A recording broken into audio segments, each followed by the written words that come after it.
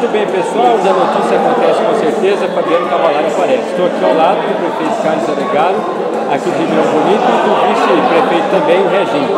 Quero agradecer em nome do Master do Comercial Futebol Clube de Ribeirão Preto e de Ribeirão Preto também, a gente quer agradecer a vocês por ter nos acolhido tão bem aqui.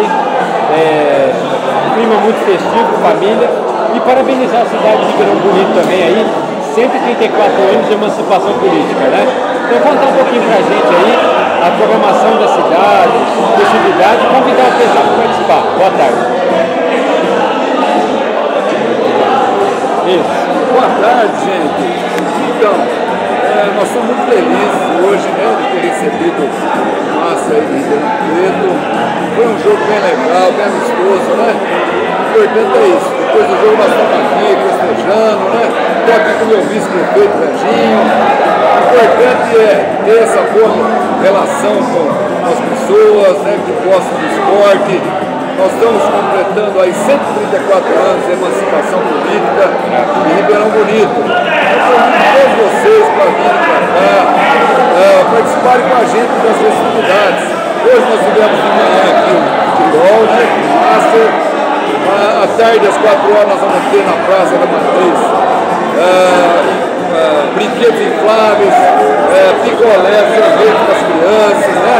E à noite nós vamos ter exibição de um filme em praça aberta, né? Legal. Para todas as crianças. Amanhã também tem algumas festividades e na terça-feira também. Vamos ter várias festividades ao longo do dia. Maravilha. É isso aí. Estamos felizes por estar aqui e diante a todos os amigos de Ribeirão Preto. Vocês são sempre bem-vindos aqui a Ribeirão Bonito. Maravilha. Maravilha, obrigado. Se o vice também quer dar um recado, quer falar alguma coisa, fala, pessoal.